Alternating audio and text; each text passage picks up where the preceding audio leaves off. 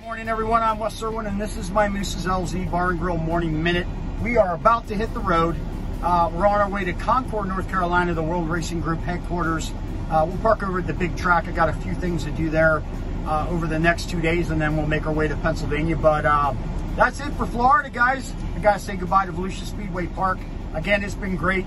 Got an extended stay there because of the cancellation at Port Royal, but can't thank Volusia Speedway, the staff, the safety guys for allowing me to always do what I do when I come here. You guys all rock. You all know who you are. Again, too many people to name. A lot of fun again this winter. Linda's home safely, so that's good news. She got in pretty late though, with some plane delays and things like that. But that's about it for me. We're gonna hit the highway and we'll talk to you a little later.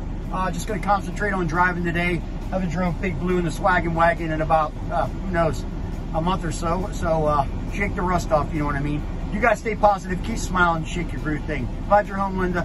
Bye.